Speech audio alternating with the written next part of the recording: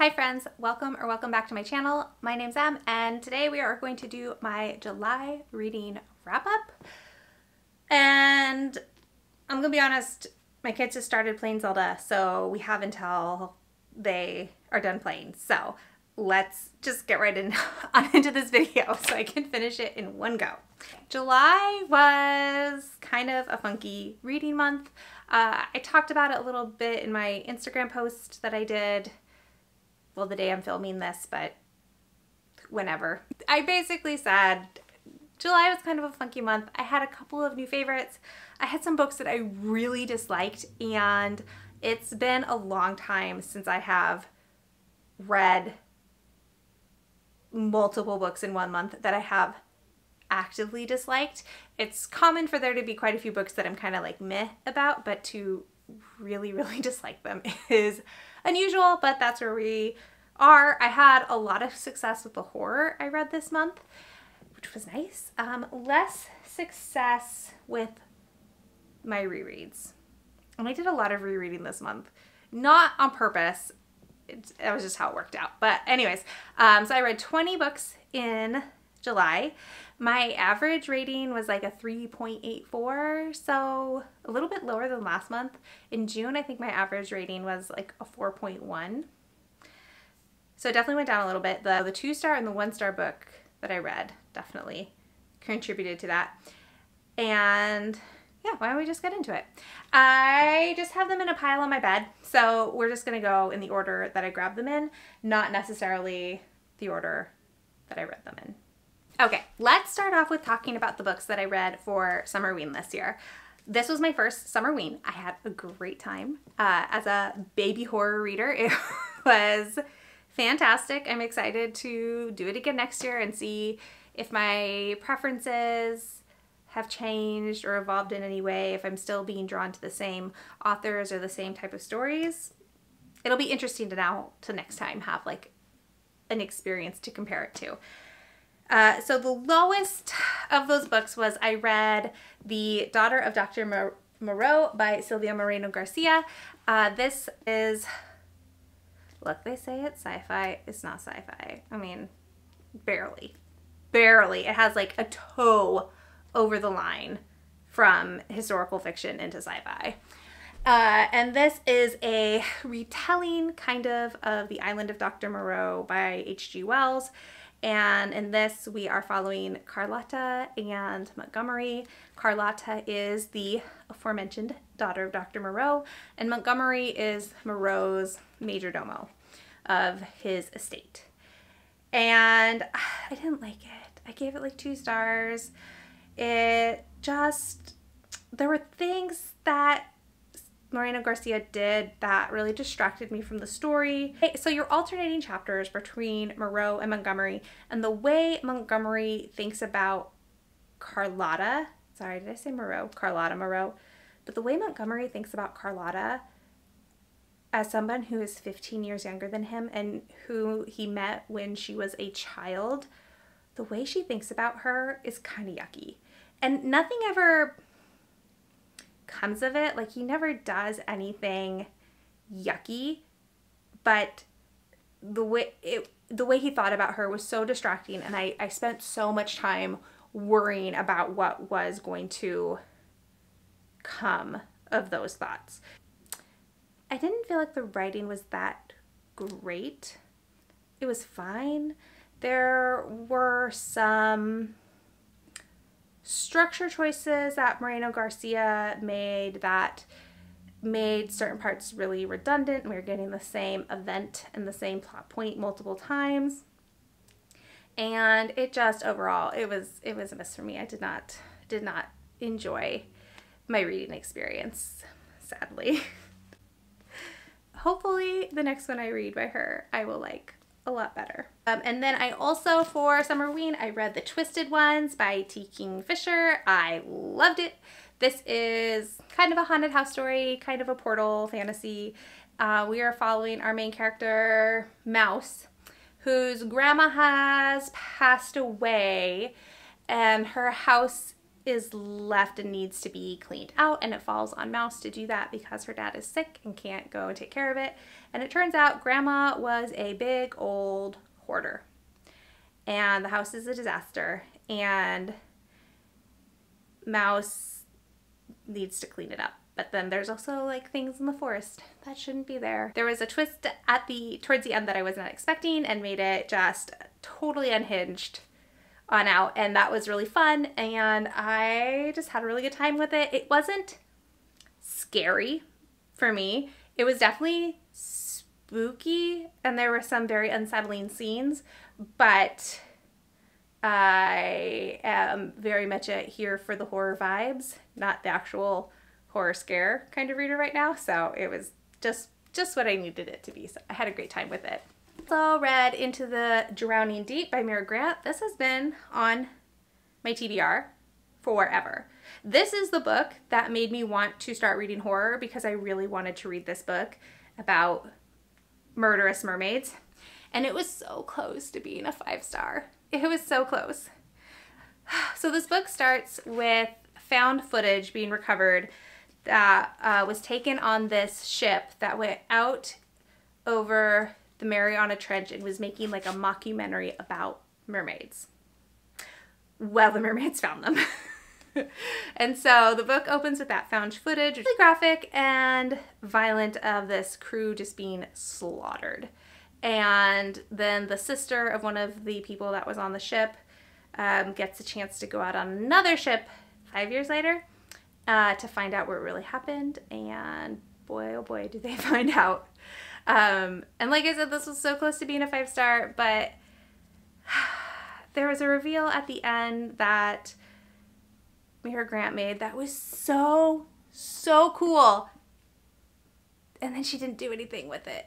And it was such a letdown that I dropped it to 4. I mean, it was a big disappointment.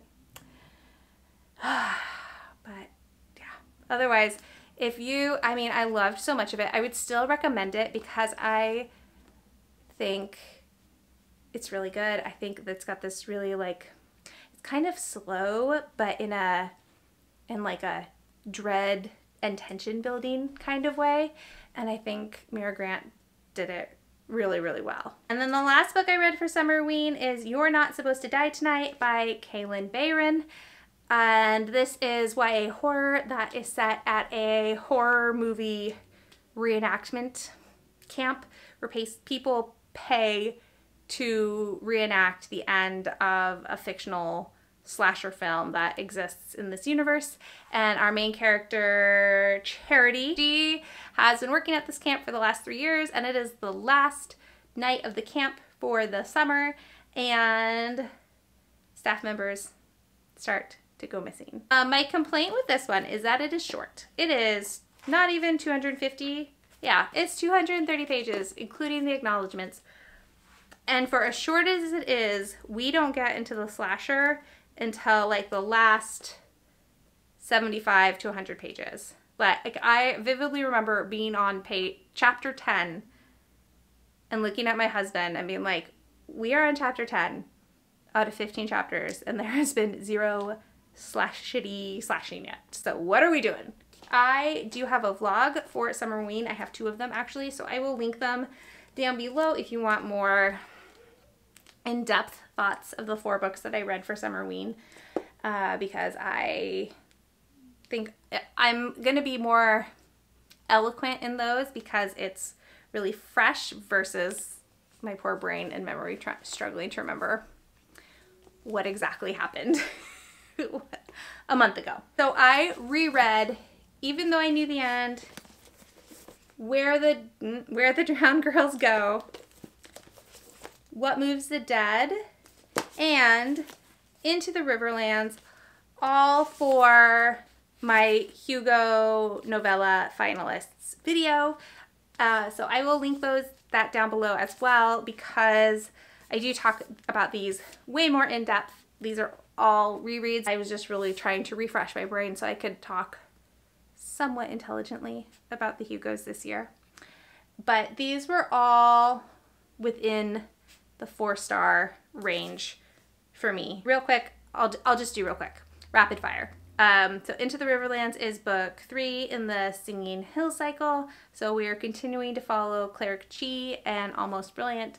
And in this one, Chi is forced to be part of a story that is taking place instead of just collecting stories of events that have already happened. What Moves the Dead by T. Kingfisher is an extension of Fall of the House of Usher by Edgar Allan Poe. Where the Drowned Girls Go by Shauna Maguire is book something 7. Sure, maybe 7 in the Wayward Children series. And in this one we follow Cora, and because of the events of previous books, Cora is choosing to leave Eleanor West's home for wayward children and go to the Whitethorn Institute, and that's all I'm going to say. And then Even Though I Knew the End by C.L. Polk is a sapphic noir murder mystery set in Chicago. And then the other 2 books I reread in July is I continued my Murderbot reread. I reread Exit Strategy, and then I skipped Network Effect and I read Fugitive Telemetry because chronologically, story-wise, the events of Fugitive Telemetry take place before the events of Network Effect. And I remember being really discombobulated when I first read Fugitive Telemetry because I wasn't expecting to go back in time. And Wells doesn't tell you you're going back in time. She just drops you in, and I was like, good luck. So I read them slightly out of order, which felt like a good choice, and I'm really excited to read Network Effect. I talked about my disappointment. Let's talk about the other disappointment. It was Ogres by Adrian Tchaikovsky. I'm not going to go too in-depth to this because if you watch my Hugo novella video, I rant about this book for longer than I would have liked to rant about it. So basically this is told in second person present, and it takes place on an Earth-like place where there are these villages that are kind of medieval in tone. They don't have a lot of technology. They're very religious. They're rarely patriarchal. So they feel kind of medieval in that sense. And every village has a landlord, and the landlords are all ogres. And ogres, to punish humans who step out of line, sometimes eat them.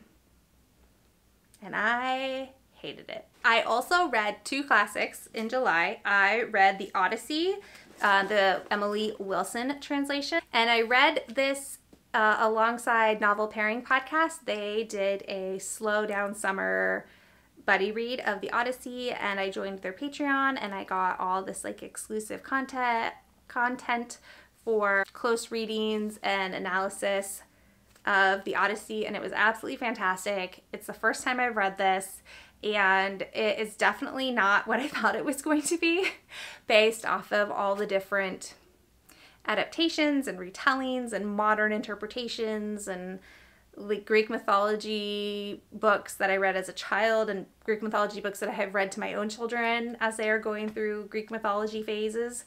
So it was very different. It did not start where I thought it was going to start, and it did not end where I thought it was going to end, but I got a lot out of this reread, and I thought it was really interesting to see what language Emily Wilson chose for her translation and just the style choices that she made. I haven't read, obviously, another edition or another translation. Had a good time. I kind of loved how infantile she made the gods sound in a lot of their interactions, like so whiny, which I think is fair.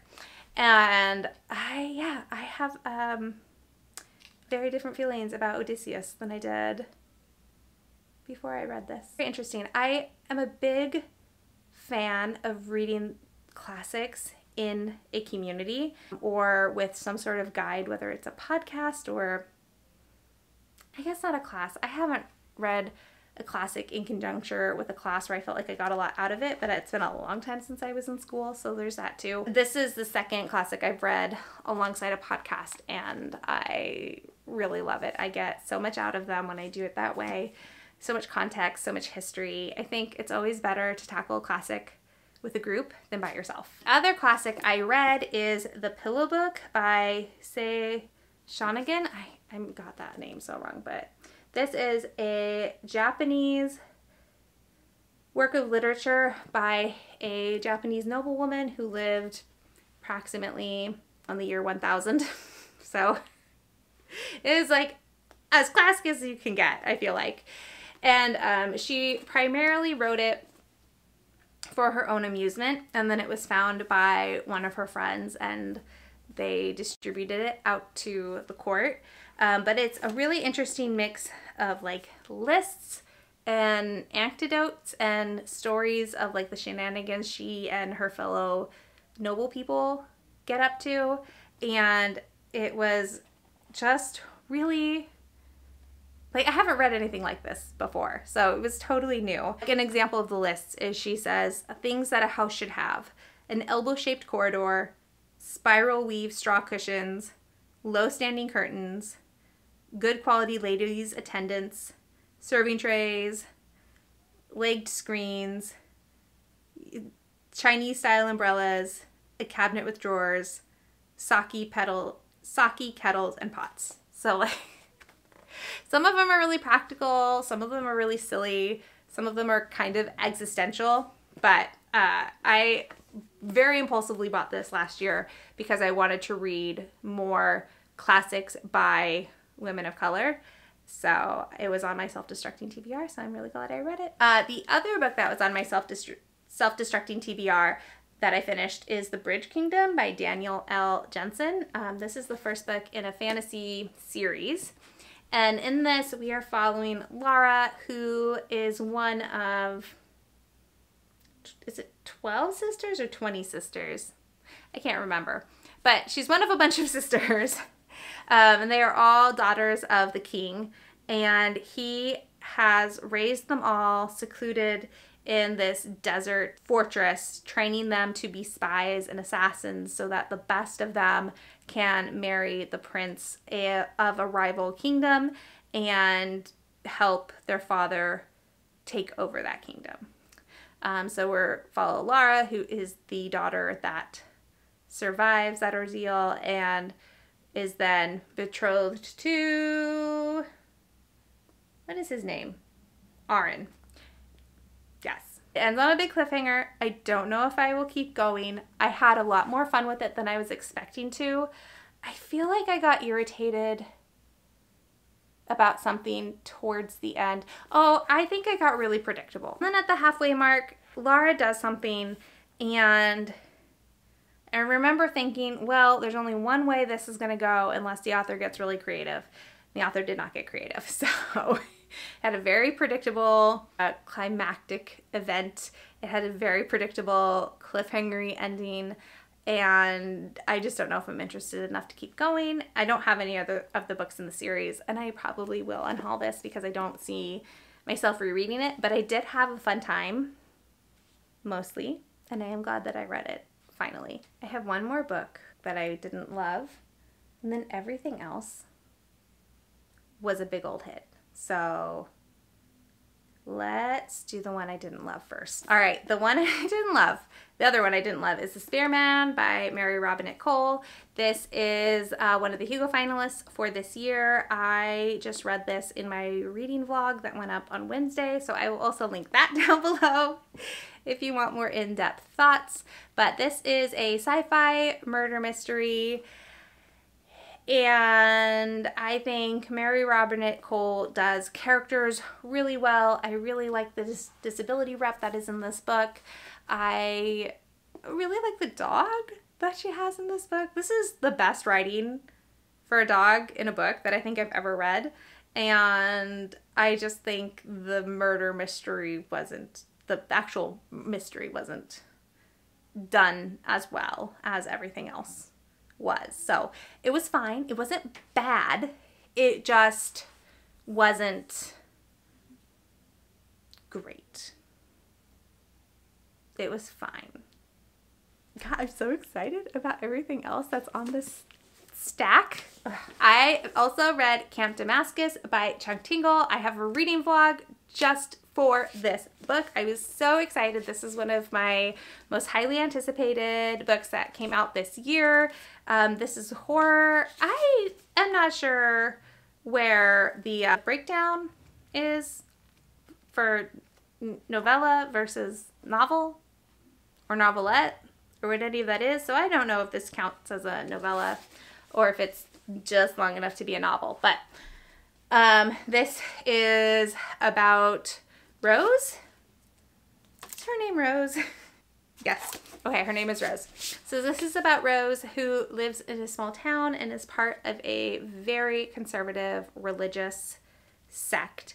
And without giving too much away, Rose basically discovers that things are not as she remembers them, and she sets out to try to figure out why her memory is not lining up with reality.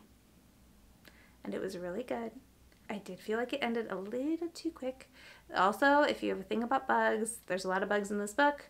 And I'll say religious trauma and like gay conversion camps are a central theme and plot in this book. So if you have religious trauma,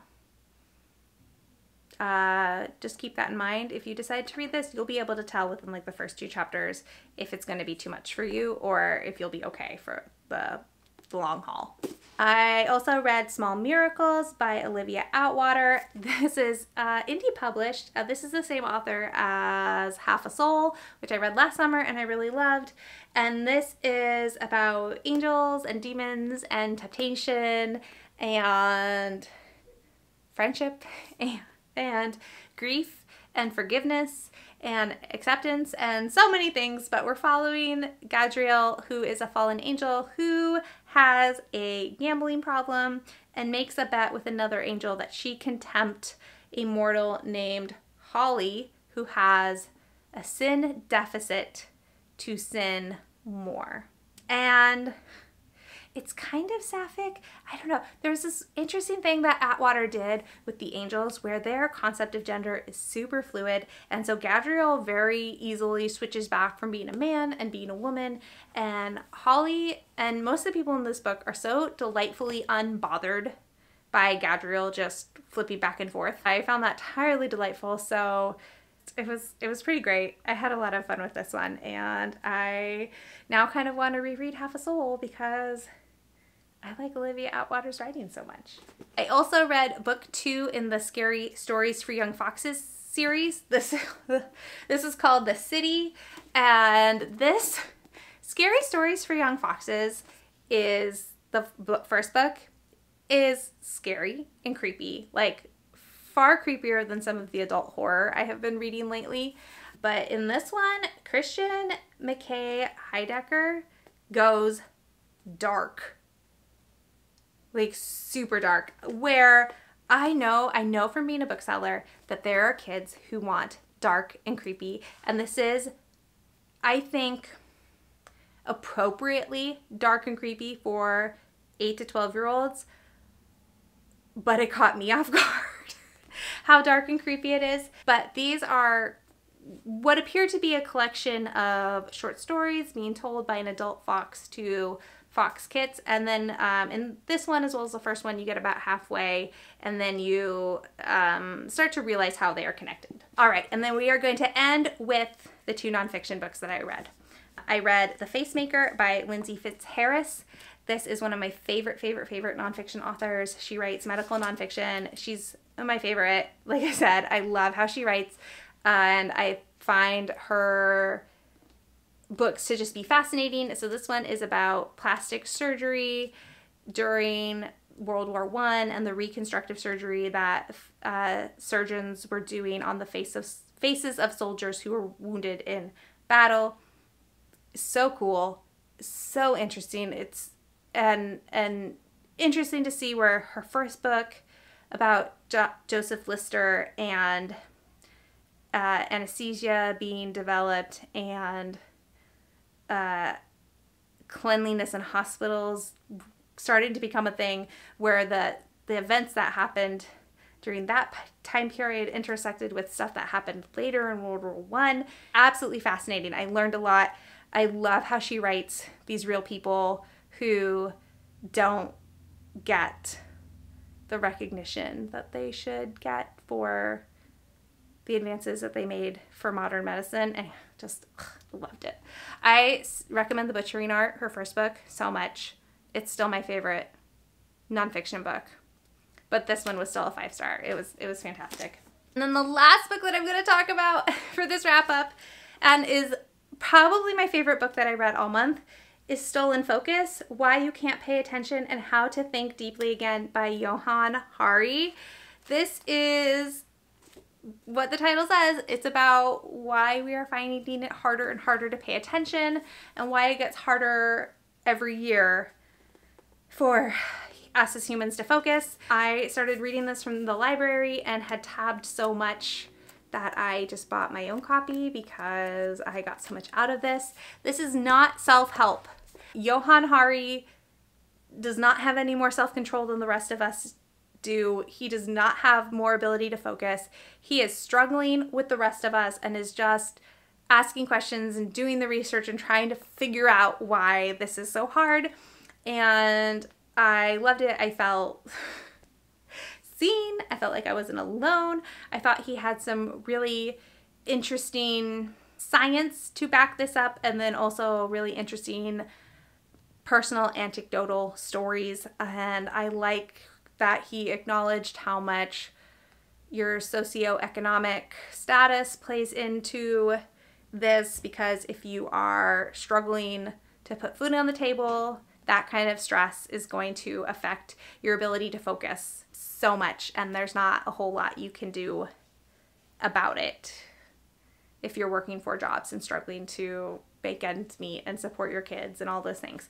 So he's good about calling out when the coping mechanism is from a place of privilege, and I really just absolutely loved it. I highly recommend his audiobook too. I loved listening to him. It felt like a long podcast episode, and if you would like to be like, if you'd like to get like a snippet to find out if you think this would be a good book for you, he was on an episode of Offline with Jon Favreau back in January, I think, and that podcast is about how the internet is breaking our brains. And so he was on that podcast. It's an hour long. He tells the story in that podcast. That is the intro for this book. So if you listen to that podcast and you like what he has to say and you like his voice, then I would really recommend picking up this book. I put it off for a long time because I was really worried that it was going to be kind of like, well, you have to get off your phone, that being the answer, and that is not the answer, because it's much more nuanced than get off your phone, but also like get off your phone. I'm a big old hypocrite. Don't listen to me. Anyways, highly, highly recommend this book. So that is it. We did it. 20 books, and I need to read less. I said in June, did I say in the video or did I say it to myself, that I needed to read fewer books in July because the 22 books that I read in June felt really overwhelming to have to wrap up.